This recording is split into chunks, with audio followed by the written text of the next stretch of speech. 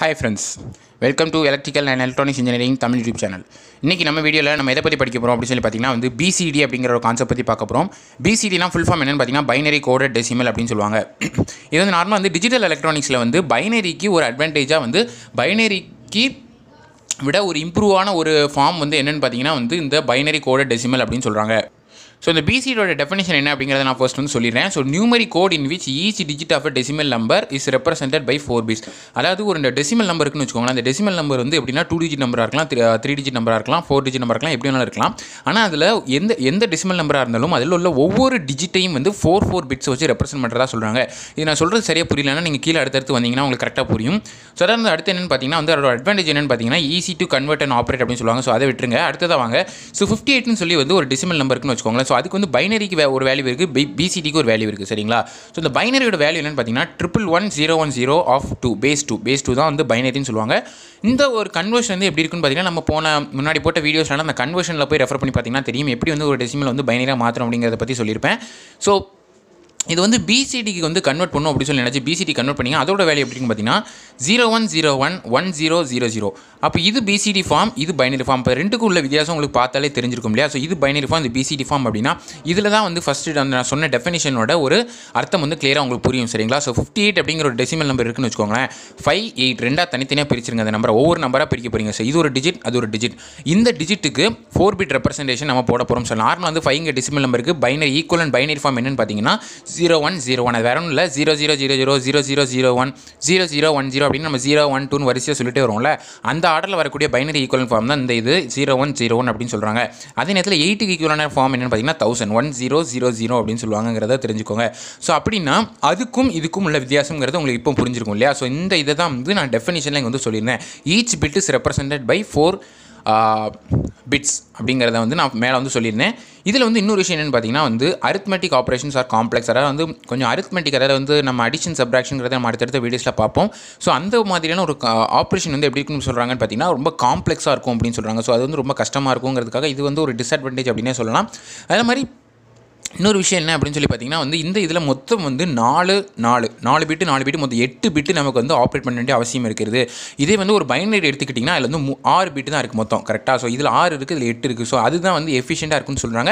So இதுவும் வந்து ஒரு டிஸ்அட்வான்டேஜ் மாதிரியும் வந்து சொல்லிக்கிறாங்க இந்த ஒரு பிசிடியில். பட் ஆனால் ஸ்டாண்டர்டாக வந்து ரெப்ரசென்ட் பண்ணக்கூடியது எல்லாமே பார்த்தீங்கன்னா பிசிடியாக தான் இருக்கும். இனிமேல் வரக்கூடிய மோஸ்ட் ஆஃப் த கேசஸ் பார்த்தீங்கன்னா பிசிடியை தான் எடுத்துக்கிறதா சொல்கிறாங்க.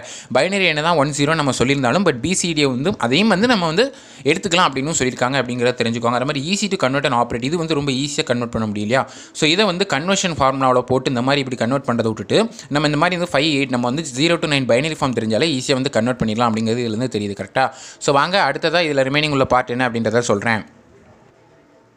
ஸோ பிசிடியில் உள்ள மெயின் அட்வான்டேஜ் என்னென்னு பார்த்தீங்கன்னா இது வந்து ஒரு வெயிட் கோட் அப்படின்னு சொல்லுவாங்க. அதாவது வந்து வெயிட்டாக உள்ள ஒரு கோட் அப்படின்னு சொல்லுவாங்க. இது என்ன வெயிட்டாக உள்ள கோட் அப்படின்னு சொல்லி பார்த்தீங்க அப்படின்னா வேற ஒன்றும் இல்லை, 8421 பிசிடி கோட் அப்படின்னு சொல்லுவாங்க. அந்த பிசிடி கோட் எல்லாமே வந்து எப்படி இருக்குன்னு பார்த்தீங்கன்னா 8421 உள்ள ஒரு வெயிட் உள்ள ஒரு கோடாக இருக்கும் அப்படின்னு சொல்லுவாங்க. அந்த வெயிட்னா என்னென்னு பார்த்தீங்கன்னா இப்போ நார்மலாக வந்து ஒரு டெசிமல் நம்பர் எப்படி ரெப்ரசென்ட் பண்ணுவோம் அப்படின்னு சொல்லி பார்த்தீங்கன்னா 4 பிட்டாக ரெப்ரசென்ட் பண்ணுவோம். 4 பிட் ரெப்ரசென்டேஷன் நான் பேசிக்காக சொல்லியிருக்கேன் இல்லையா? ஸோ அதில் வந்து பார்த்தீங்கன்னா நீங்கள் வந்து ரைட் ஹேண்ட் சைட்லேருந்து லெஃப்ட் ஹேண்ட் சைடு வரதான் என்ன ஆர்டர்னு பார்த்தீங்கன்னா எல்எஸ்பிலேருந்து எம்எஸ்பி வருது. அதாவது வந்து லோவர் சிக்னிஃபிகன்ட் பிட்லேருந்து மோஸ்ட் சிக்னிஃபிகன்ட் பிட்டுக்கு நம்ம வரும். அப்போனா வந்து இது 0th பிட்டு, இது ஃபஸ்ட் பிட்டு, இது செகண்ட் பிட்டு, தேர்ட் பிட்னு சொல்லுவோம், கரெக்டாக?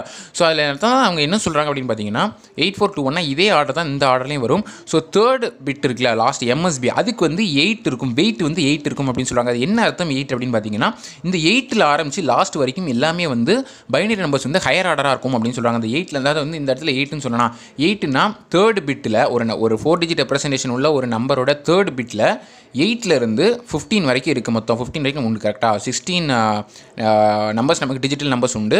ஸோ அதில் என்னென்னு பார்த்தீங்கன்னா 8லேருந்து 15 வரைக்கும் நம்ம 0லேருந்து இருக்கனால 15 வரைக்கும் இருக்கும். 8லேருந்து 15 வரைக்கும் ஃபுல்லாக 1 இருக்கும் அப்படின்னு சொல்கிறாங்க. மேலே வந்து ஃபஸ்ட்டு 8 0வும் அடுத்து 8 வந்து 1 இருக்கும் அப்படின்னு சொல்கிறாங்க.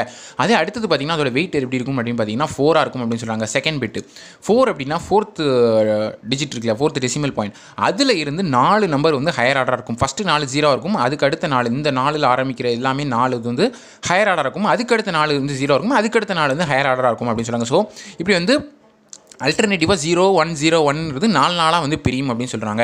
அடுத்தது பார்த்தீங்கன்னா ஃபஸ்ட் பிட்டுக்கு வந்து என்ன வெயிட்னு பார்த்தீங்கன்னா 2 அப்படின்னு சொல்கிறாங்க. நான் சொன்ன மாதிரியே 2க்கு நேராக உள்ள ஒரு அவுட்புட் வந்து எப்படி இருக்கும்னு பார்த்தீங்கன்னா 1 இருக்கும், அதுக்கு அடுத்து உள்ளதும் 1 இருக்கும். ஸோ அதாவது வந்து ஃபஸ்ட்டு 2 0 இருக்கும், அடுத்த 2 1 இருக்கும், அடுத்த 2 0 இருக்கும், அடுத்த 2 1 இருக்கும், அடுத்த 2 0 இருக்கும், அடுத்த 2 1 இருக்கும். இப்படி வந்து 2 2 வந்து அல்டர்னேட் 0 0 1 1 0 0 1 1 சொல்லி அல்டர்னேட்டாக போயிட்டே இருக்கும். ஸோ இதோட வெயிட் என்ன பார்த்தீங்கன்னா 2 அப்படின்னு சொல்கிறாங்க. லாஸ்ட் அதாவது எல்எஸ்பி லோவர் சிக்னிஃபிகண்ட் டிஜிட், அதாவது வந்து 0th பொசிஷன் வந்து எப்படி இருக்கும் அப்படின்னு பார்த்தீங்கன்னா சொல்லவே வேண்டாம், உங்களுக்கே புரிஞ்சிருக்கும். இது 1, அதாவது வந்து இது வந்து 0th பொசிஷனில், அதாவது 1 அப்படிங்கிறது அதோட வெயிட்டு கரெக்டாக. ஸோ 1 வெயிட்டு எத்தனை வெயிட்டோ அதுலேருந்து நீங்கள் ஸ்டார்ட் பண்ணணும்னு சொல்லியிருக்கேன். ஸோ 1லேருந்து ஸ்டார்ட் பண்ணிங்கன்னா அதோட அவுட்புட் எப்படி இருக்குன்னு பார்த்தீங்கன்னா 1 இருக்கும் அப்படின்னு சொல்கிறாங்க. ஃபஸ்ட்டு 1 வந்து 0 இருக்கும், அடுத்து 1 இருக்கும், 0 இருக்கும், 1 இருக்கும், 0 1 0 1 0 1 போயிட்டே இருக்கும் அப்படின்னு சொல்கிறாங்க.